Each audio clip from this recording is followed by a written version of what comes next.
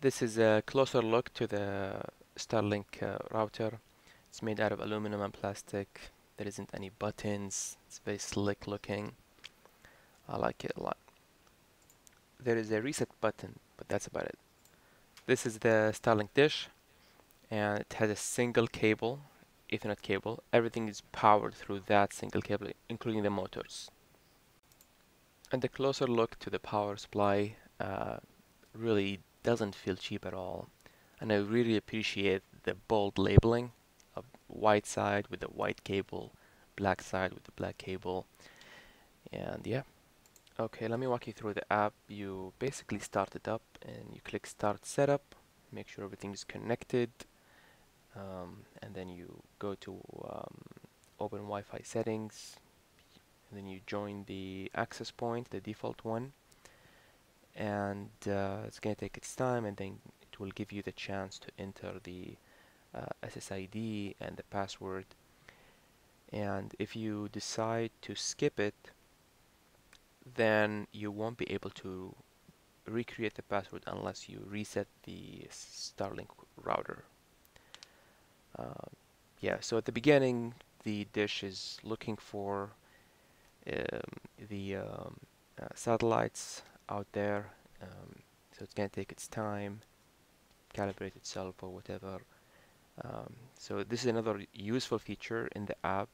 You could click check for obstruction, and then you could see if there is anything in between the dish and the sky. In this case, I have a couple of trees, but it shouldn't cause that much of a problem. But yeah, just after a little while, everything got connected, and I will show you the speed tests between the current existing internet service and the internet speed for the Starlink.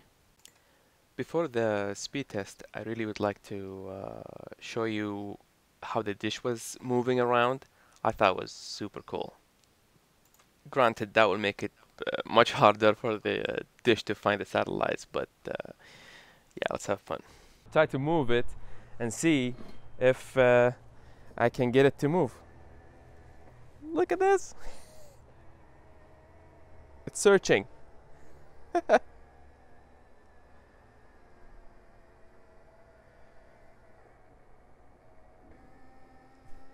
Oh my god, this is amazing.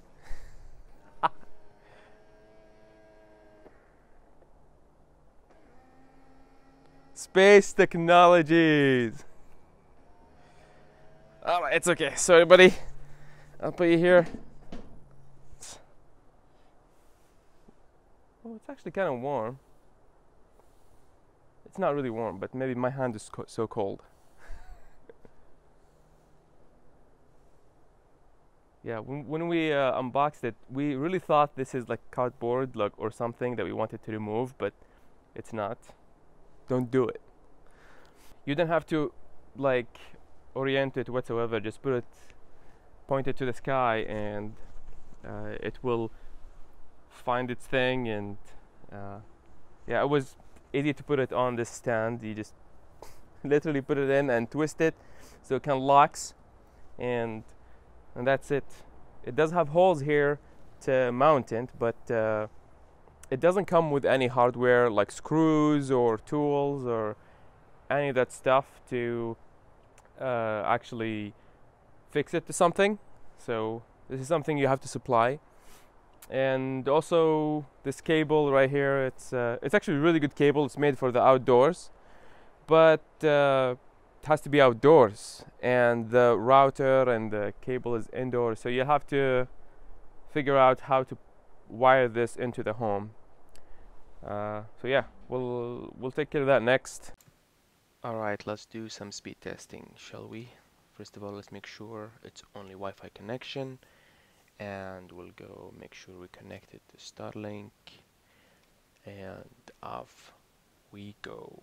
And I'll save you the time it takes for the test, since I'm going to show you multiple tests. So the first test for the Starlink connection, as you can see, 58 megabit per second. It took 13 32 milliseconds latency, and 13 megabit per second for the upload speed. The second time, as you can see, it got a little bit better. So just to give you a little bit of an idea where we're at without Starlink, the current internet speed provided by CenturyLink, as you look at it, it's really slow. If it's above 5 megabit per second, that's honestly a reason to celebrate. Yeah, you can see the latency is 69 millisecond with an upload speed of 4.3 megabit per second. So now let's go and retest the Starlink connection for the third time. And unfortunately this time Starlink completely dropped the connection. We got 0 across the board. There's no internet connection. So whenever this happens, this is the app. It tells you it's offline, there is no connection. It will keep trying. Sometimes it can succeed in reconnecting, and other times it can't. You could also check out the statistics. Kind of one of my favorite features of the app. There is no admin portal yet. Hopefully it will be available soon. If Starlink cannot reconnect, then another thing you could do is to reboot Starlink.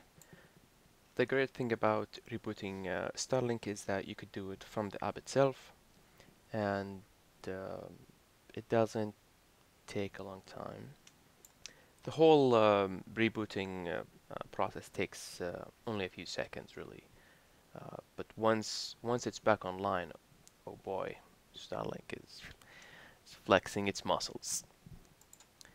The speeds we're getting at this point, it's a completely new experience. It's it's it's just really, really, really fast. Especially the first 24 hours, Starlink kind of still in the calibration mode, and it gets better and better the more it can know its position and its relation to the satellites. And we also did move the Starlink dish in different spots to see, like, maybe there are other areas that have less obstruction. It does help a little bit, but looks like the best thing you could do is just leave it as is. And after 24 hours, it's actually got a really good perspective of where it's at, where the satellite's at. So I don't think Starlink can be used on a moving vehicle. But once you're done moving that vehicle, you stop it, and if it's within an area that has satellites, and there are also some ground stations that SpaceX are installing. I'm not sure how they work out with the satellites. Maybe it's because of bandwidth redistribution. Yeah, I'm not too sure about that. But yeah, once you leave the dish where it is for 24 hours, looks like it gets really better and better. We've had really interesting weather. We had snow, we had rain, we had very strong winds, and man, this device is definitely solid. The latency is roughly around 20 milliseconds.